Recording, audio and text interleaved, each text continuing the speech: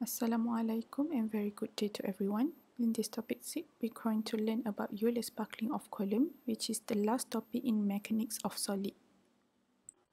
This is the contents for this topic, which is included the introduction for Euler's buckling of column, the effective length of the column, the Euler's formula, and also we're going to calculate the critical buckling stress.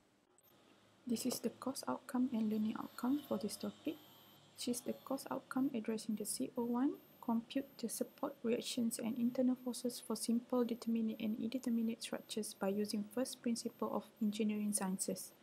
For learning outcome, at the end of this topic, students should be able to understand the behavior of columns and concept of critical load and buckling.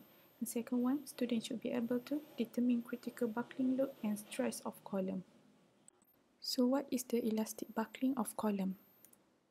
A structure member subjected to axial compressive load fail in a manner depends upon their geometrical properties rather than their material properties.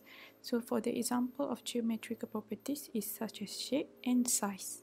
Long slender structural members will suddenly bow with large lateral displacement when subjected to axial compressive load. This is the example of the structural member when it is subjected to axial compressive load. This is the long slender column will cause instability to the members. Usually slender member will fail due to buckling. The members will regain its initial straight shape if it is exceptionally long and slender. There are two types of column, which is the first one is short column. Short column usually fails by direct compression and also its length is lesser than the critical buckling length.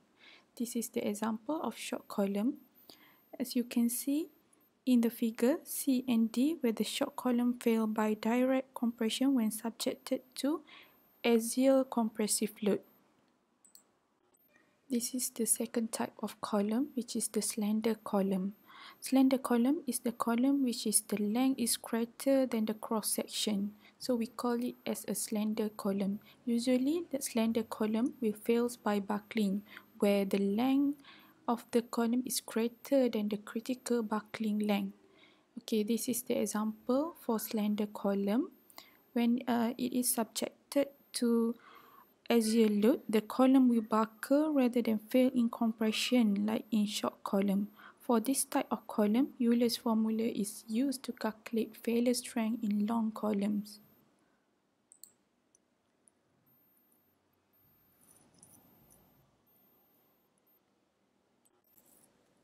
Long and slender members subjected to an axial compressive force are called columns. When this column is subjected to an axial compressive force, the lateral deflections that occurs is called buckling. The critical load is the maximum axial load that a column can support when it is on the verge of buckling as shown in figure 1a. So when this long and slender column subjected to the axial load, which is greater than the critical load, the column will buckle and therefore deflect laterally as shown in figure 1b. Figure A shows when long and slender column subjected to an axial compressive force. If the force P is greater than the critical buckling of column, it will deflect laterally, which is what we call buckling of column, as shown in figure B. The critical buckling of column is the maximum load that a column can resist before it starts to buckle.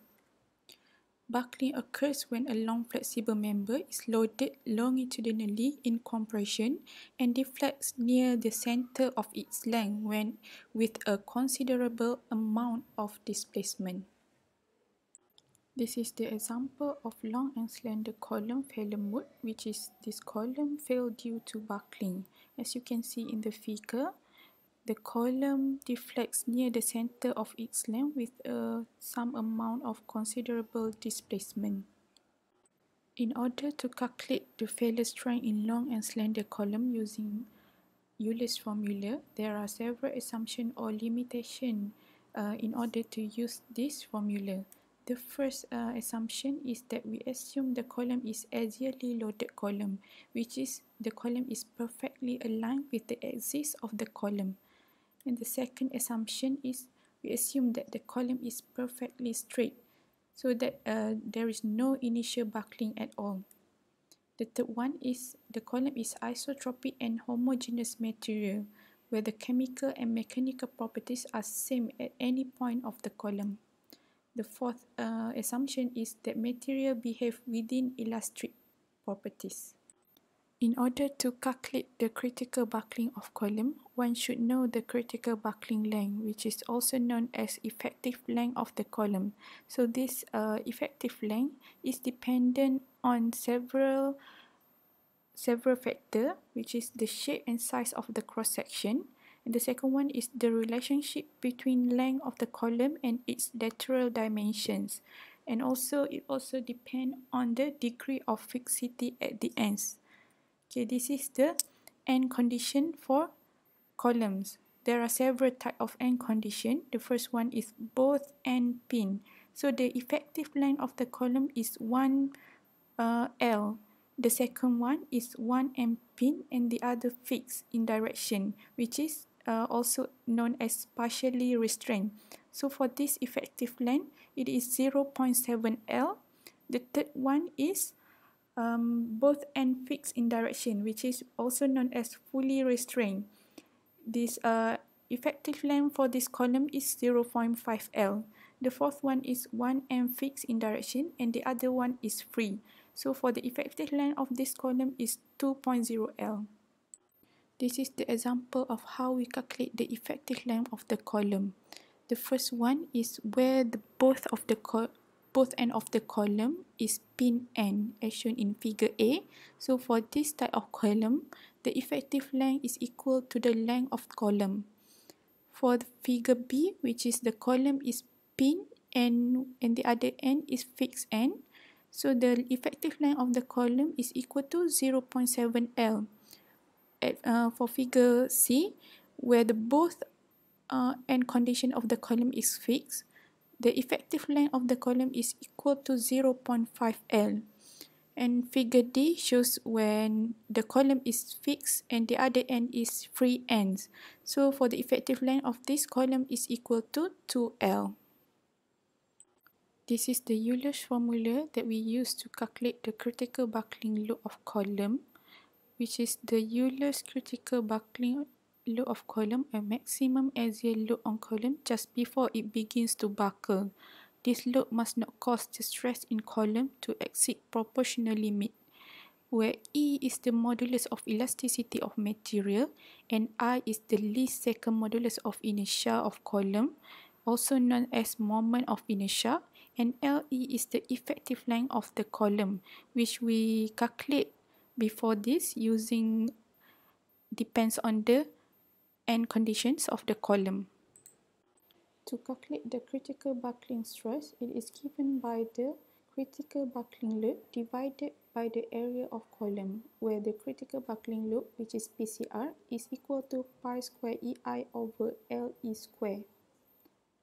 Critical stress also can be expressed by pi square E divided by LE over R square, where R is the radius of gyration given by the square root of moment of inertia divided by A. It is also similar to the pi square E divided by KL over R square, which is LE is equal to KL. Assalamualaikum. In designing structural members such as column, beam, and any other types of structural member, there is factor safety applied to the design load expected to carry by a member. So this factor of safety is a safety margin given in design so that the member will not fail when the load is increased beyond the elastic limit or when the size is reduced. A structural member must be designed so that its ultimate load is larger than the load the member is expected to carry.